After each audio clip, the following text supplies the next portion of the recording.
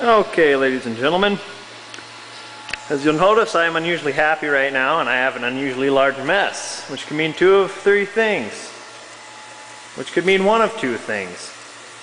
I'd also like to add a remark that it is relatively late at night. I either have neutrons or I just have gone off the deep end. Well, at approximately 10:45, I have achieved neutrons, but I have I don't have much data other than a multimeter that shines at negative 10.3 volts around. It'll go to 0 when the voltage is all the way up. And a boron tin tube that's been counting for me. So I'm going to set this Ludlum on its side and I'm going to run the reactor. I'm going to try and we'll try this here.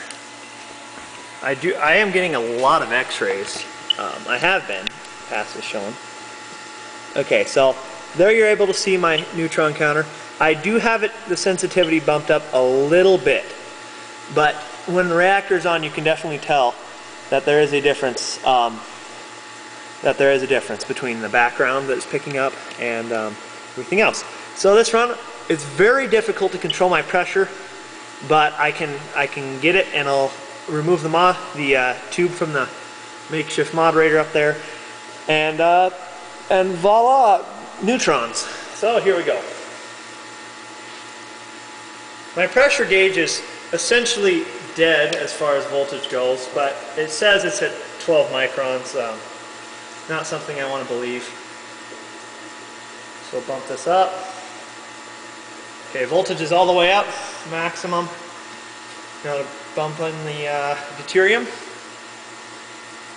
Deuterium flows in all the way. Close the valve. Oh, and you'll notice I'm in my bathrobe. This is probably the tipping point of everything else. Call me superstitious, but there is some method to my madness. Okay, you should be seeing neutrons around now. Grid is heating.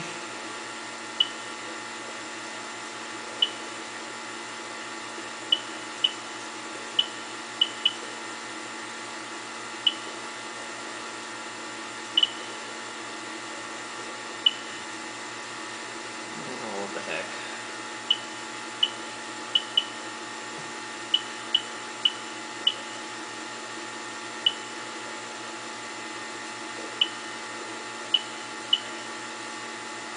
Pretty pathetic neutrons, but I am getting neutrons nonetheless.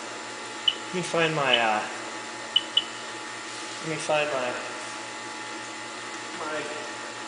other moderator, my famous twice used mineral oil. We'll try and see if we can't con some more neutrons out. Okay, so here we go again.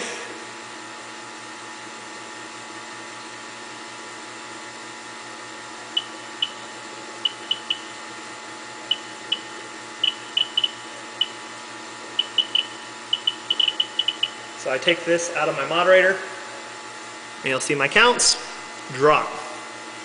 Put it back in my moderator. Voila! Neutrons. Take it out. No neutrons. Put it back in.